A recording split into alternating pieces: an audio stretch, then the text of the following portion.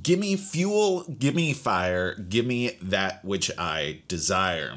It's good enough for Metallica, it's good enough for me. But if you actually go back into the way, way back machine, you'll see that in my Flamme Rouge video, that I am more of a cycling enthusiast. And I'll admit, I was resistant to the idea of picking up a car-based reimplementation of my beloved cyclist purity system. And if it weren't for my reviewer need to keep my thumb on the Cardboardian pulse, a well-worn and frankly falling apart copy of Flamme Rouge, and timely birthday of my home's resident 9-year-old, I might not have checked out Heat at all, which would have been my loss, because it is far from just a retheming of a classic system, and is easily the best racing game I've ever played. Across 4 potential maps, you and fellow players are, surprise, surprise, racing for first place in a circuit usually consisting of 2 laps. Each turn, players can shift gears, pick cards from their hands equal to their gear, reveal, then move ahead in turn order, catching some bonus movement if they're in last or their position puts them directly behind or next to another racer on account of the adrenaline from being on tilt or the slipstream from other drivers.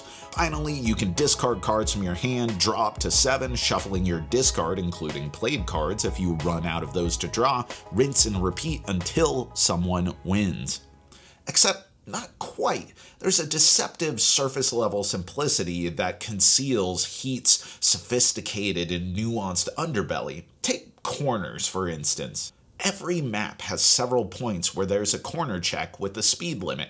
If your total speed for the turn, not counting slipstream, exceeds the corner limit, you add that much heat from your engine to your deck, which effectively acts as dead cards in your hand. Can't cover the heat, you spin out and have to move back behind the corner. This means you're always shifting up and down, balancing the cards that you play and what you want to reserve, thinking carefully and critically about your low cards just as well as your high. And most importantly, finding an equilibrium with the heat that's in your engine versus in your deck, which is such a fantastic resource system.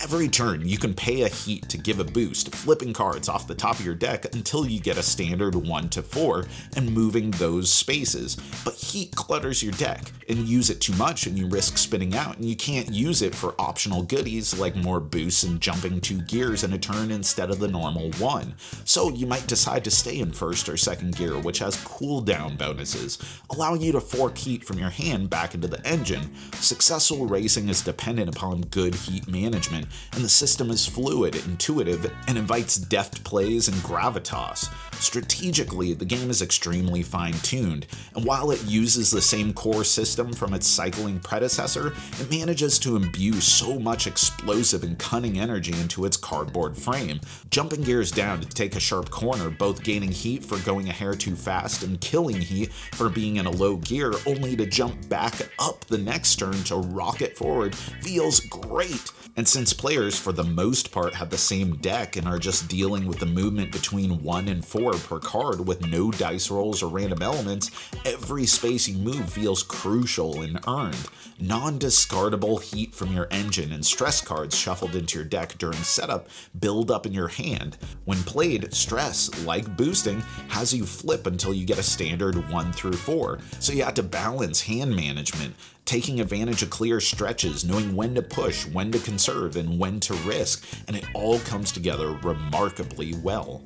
Well, it seems like I'm over the moon with this game, which, yeah, I am. There are some things we need to discuss. Remember how I said I got this for my kid's 9th birthday? Well, he had no problem picking it up once we got playing. He's quite the little gamer. The initial explanation of the 9 phases in a round, as indicated at the top of your dashboard, was a lot to take in. And inevitably, steps or possibilities will get missed as you forget to slipstream or add the last player bonus or clear out your heat as you learn the game. I saw a group of 6 sitting down with this at a recent convention, and they were trying to learn it straight out of the box, and all of them were just sitting around with a glazed over look in their eyes. And fortunately, I was able to step in and give them a quick teach, getting them going within, about 5 minutes or so. But For what feels like essentially a rules-like game, expect that it's going to be a little bit clunky of a honeymoon. Also, this game is 1 to 6, but with only 2 racers on the road, it takes away a lot of the dynamism that makes the game shine. Fortunately, there are tools in the box to automate some racers, both for solo and more crowded, lower player count games, but it's such a suspenseful, dynamic, interactive system that 3 or more human racers is definitely ideal. But those caveats aside, Heat lives up to the hype. It's easily my favorite Days of Wonder release since 5 Tribes from 10 years ago. And in spite of my bicycle fanaticism, it's fully replaced Flamme Rouge for me.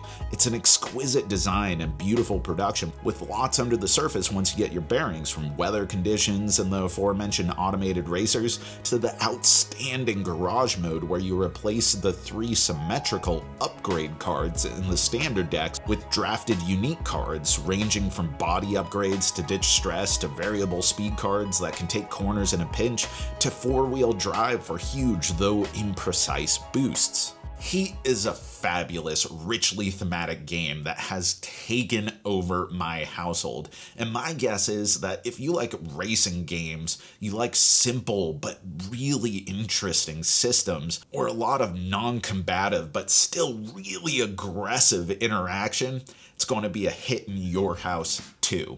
And that's our review, but let me know, what is your favorite racing game, and what is your favorite re-implementation of an older game that became something entirely new in and of itself? Put it in the comments below, and as always, thanks for watching, thanks for supporting, thanks for being such an awesome community. You know that I've been Jack for the Cardboard Herald.